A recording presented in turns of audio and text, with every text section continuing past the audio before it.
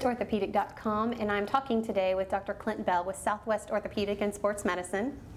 And I know when patients need a knee replacement, probably their biggest question when they're trying to understand the differences are, what is a total knee replacement, what's a partial knee replacement? Can you explain the differences and what patient would be a candidate for each? Absolutely. Thank you for having me, Elisa.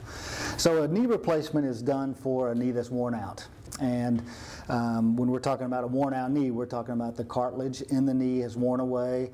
Patients' knees often get crooked. They walk with a limp. They're having trouble with their daily activities. And so we jump into doing a knee replacement after usually a fairly lengthy course of non-operative care. We try medicines by mouth. We try medicines injected into and around the knee. But oftentimes those things ultimately fail, and the patient continues to have problems that keep bringing them back to the office saying, help me, I'm having trouble with the things that I need to do. So a knee replacement involves putting artificial materials inside of the knee to replace those areas that are worn. So that comes to your question. Partial knee replacement's done increasingly more and more these days. This was not a procedure that was done really widely 25, 30 years ago, but is becoming increasingly more common. And really it's done when there's only one particular part of the knee that's worn out.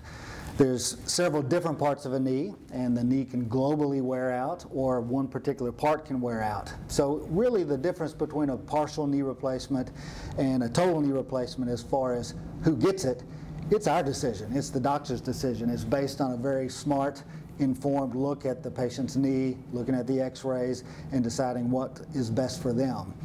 The difference in the long run, really we're looking to achieve the same goal. A knee that works good, gets them around, eliminates the pain that was really driving them down, gets them back on their feet, able to do the activities that they were unable to do. It sounds like you try every option to alleviate the pain they're experiencing to ultimately have the outcome of complete healing and having everyday activities of daily living that they used to have.